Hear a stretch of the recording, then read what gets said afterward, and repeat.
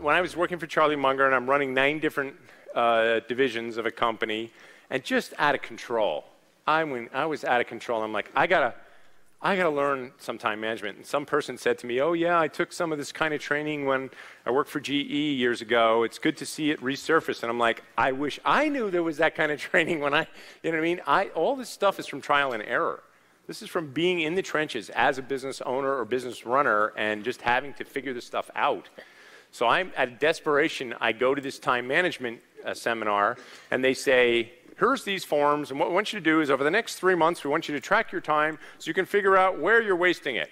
And I'm thinking, if I had time to do that, I wouldn't need time management. So, you know, we're going to shortcut that process for you, because good time management shouldn't take a lot of time. Does that make sense? Okay, great.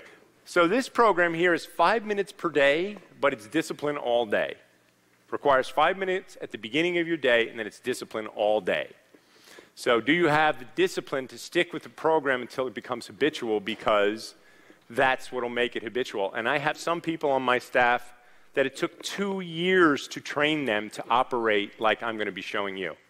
But now every key executive in my staff operates the way I'm going to be showing you. So we have remember that best-selling book, The 1 Minute Manager? Okay? Well, most of us are the minute-by-minute manager or the got-a-minute manager. What the got-a-minute manager is that anybody can go to anybody anytime for any reason and say, got a minute, and a got-a-minute meeting will break out in the organization. Well-run organizations do not have got-a-minutes. Most managers are minute-by-minute managers. They do not manage their time, nor do they insist on the same from staff. Because if your staff can come and interrupt you anytime they want, then you don't insist on discipline for them or yourself either. I can tell you nobody speaks to me without an appointment, not one person. The best people, the highest level of executives, Tony doesn't get to speak to me without an appointment. Okay? Same with him, you can imagine, right? Busy guy. Thus, most managers are in a reactive mode all day long. These managers have to work a lot of extra hours. If you just react all the time, you're going to work way harder than if you plan. So the got-a-minute manager, you want to be accessible for all those great people, but you'll help them much more if you force them and you to plan your meetings rather than have them on the fly. So in a housekeeping example, okay, how many people are responsible for the housekeeping of their house? Like either you're single or you're the primary housekeeper in your home, right?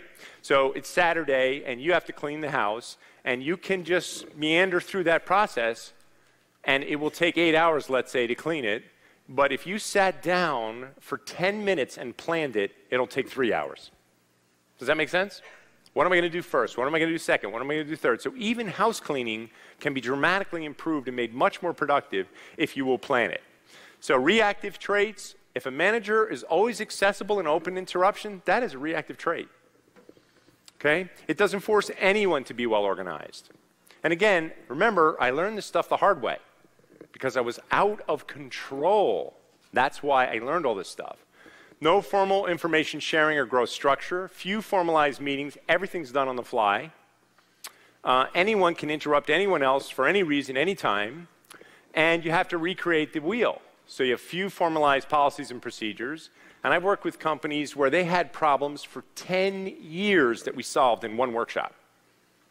Like, for 10 years, people were messing with it. The manager, the owner of the company, didn't know how to solve it.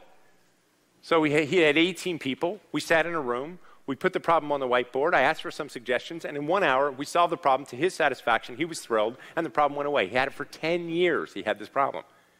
Just, you know, reacting to the business, not taking the time to stop and work on the business. So when meetings are held, there are no assignments, no goals, no deadlines or tasks. Those are bad meetings, okay?